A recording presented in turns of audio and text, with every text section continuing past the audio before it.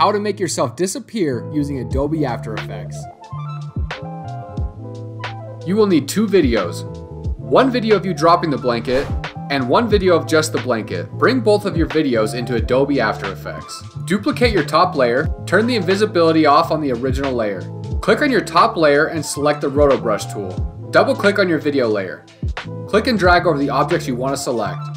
Press the spacebar to roto out the object in each frame. Hold down the Alt key and draw over the objects you want to unselect. Continue this process on each frame that you want to clean up.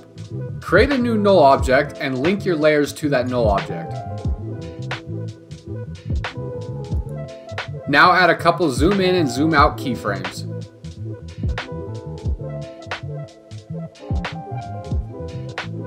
And here are the final results on